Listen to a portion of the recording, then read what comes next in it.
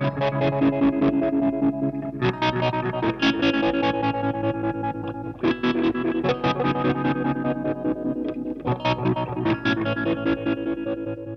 guys, excuse the voice, I'm a bit sick at the moment. Just wanted to show you something with the DCA, the Peak Atlas DCA 75, which does some curve tracing. You've probably seen me use this one before in other videos. You may have seen me use it before in other videos. There's a good feature on this that actually shows you the basic function of a transistor, so if you're not too sure about how a transistor works, this might help fill in the gaps. So I'm going to put a few transistors, hook a few transistors up and do a couple of curve traces on it, and try and make this as simple as possible for those who are new to this sort of thing. So the first transistor I'm going to try is this one. It's a Russian MP42B. So we'll hook that up and see what sort of gain we get from that. Tells us that this transistor has a HFE of 62. I hope you can see the screen. So I haven't got screen capturing software installed. Haven't had it for a while, so just have to point the camera at the screen. Hopefully you can see. I'll talk about whatever important information you need to know. So that HFE is 62, and that's with a collector current of 5 milliamps, and the leakage is 0.07 milliamps or 0.07 milliamps or 70 microamp. So if we go to this curve trace option up here, which is BJT IC over IB, it's going to compare the collector current against the base current. And if you know the basic function of a transistor, you'll know that a transistor is designed to amplify whatever's on the base at the collector. So we're going to be comparing, you could pretend perhaps your guitar signal at the base and how your guitar signal will look amplified at the collector. So back on the DCA, I'm just going to put in some values that I think might be sort of simple to understand. So I'm going to do 9 volts as well for VCE, so that's the supply. As you know, guitar pedals use 9 volt supply. It's a little bit different with the DCA, but we'll just go with that. It's simple enough to follow. And hit start, and then it will curve trace those values that I've put in. So it's taking 21 samples from 0 microamps on the base to 75 microamps on the base, and then it's going to tell us what the collector current is for each of those 21 points. So if I just pick an arbitrary point on the graph here, let's say the one that I've got selected right now. So I'm just going to write that number down. So 2.717 milliamp is the collector current. So it's 2,717 microamps over 41.15 microamps. That's the other number there. You probably can't see it, but that's the two numbers that are coming up at that point on the graph. So if we plug those into our calculator, I should also mention that germanium transistors have leakage. I think this actually accounts for the leakage in those values that it tells you, so it's already included. It's already taken off from the collector current automatically, so we should just be able to whack in 2717 divided by 4115. I'm just doing this on my computer calculator on the other screen over here. You can't see it, but it doesn't matter. So the answer is 66.02, and if we go back to what it was identified at, we had a HFE of 62 at a collector current of 5 milliamp. Sorry about that, kids are going nuts in the background. It's dinner time and they tend to lose their mind around about this time. So it's pretty close, 66.02.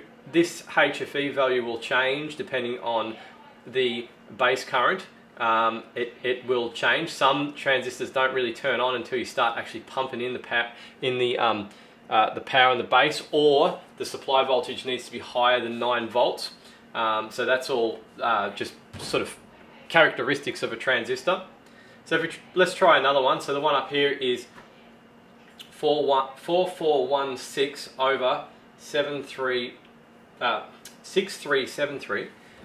So this one comes out at 69.29. So it's all sort of pretty close. It's going up a little bit as we increase the base current. So let's compare that to another transistor now. I'm going to get a silicon low gain transistor, which is a 2N3904, which is a pretty standard low gain silicon transistor, very common. Hit the start button and it comes up at 140 HFE. So that's with a collector current of 5 milliamps. You have to take that into context. Where is that being measured? As you can see before, as the base current is being increased, the HFE is changing. So you kind of need to know where that value is being measured. It varies a bit between transistors. Some change a lot, some don't change a lot when you increase and decrease the base current, etc.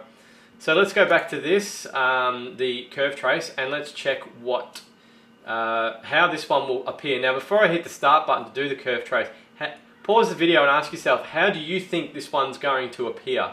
Is it going to be on a lower angle or on a higher angle? So the answer is simple, of course. If the gain is higher, it takes less base current to get more collector current. So this should curve trace higher than the previous one, because this line is 66, approximately between 60 and 70 HFE, and this one's around about 140. So it should actually be on a higher angle. So let's hit start and see what happens. And as you can see, it's on a steeper angle. There's a limit to the power handling of the DCA, so it won't go over a certain height. So if it kept going, it would just keep going straight up like this. But there's a limit just under 5 milliamps in this particular configuration that it will stop at. So let's do one more, and we'll pick one that's even higher. So this is a 2N5088, which I'm pretty sure should be higher than 140, about 480. So it's about approximately 4 times bigger than the last one, approximately. So let's go and curve trace it, and this should be much steeper than both of those, which it is. It stops short again because of the limit for the DCA, but you can still see that it's quite steep. So what we can get from these three graphs is, or from this particular curve tracing graph, is that the steeper the line, the higher the gain. And again, we can do a little test if you want to confirm it. So this green line here says there is a base current of 7.5 microamps, which is a very small amount of base current. And what we're getting out the other side on the collector is 3671 microamps. So that's 3,671 microamps. So we divide 3,671, which is the collector current, by the base current, which is 7.5. And we end up with a number that is 489. So the HFE is 489 for the 2N, for this particular 2N5088. And what we got before from the DCA was 479 HFE. So there's not a massive difference between those two figures. As you can see, it changes a little bit as the base current increases. And as you can see, between transistors, there's quite a big difference with HFE, particularly silicon. They have a very much higher HFE than germanium transistors, which is one of the reasons why germanium transistors are still used. There's other reasons as well, but that's one of the reasons why they're very low gain.